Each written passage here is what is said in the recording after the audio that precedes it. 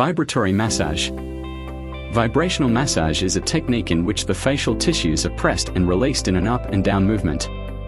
This creates a vibrating and shaking force system into the muscles that can be performed in either a soothing or stimulating manner.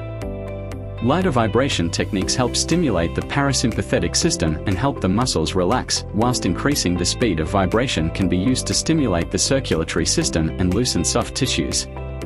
Vibration can loosen the muscles rapidly in preparation for activity and function and can be used for tighter muscles by increasing the temperature of soft tissues by friction and increasing blood circulation. Normal therapeutic applications of vibration have been shown to significantly increase blood flow.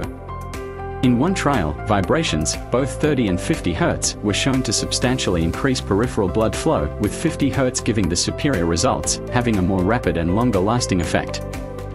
30 Hz vibration slowly increased blood flow, which lasted for about 7 minutes. 50 Hz increased blood flow more rapidly and was still increased 15 minutes later.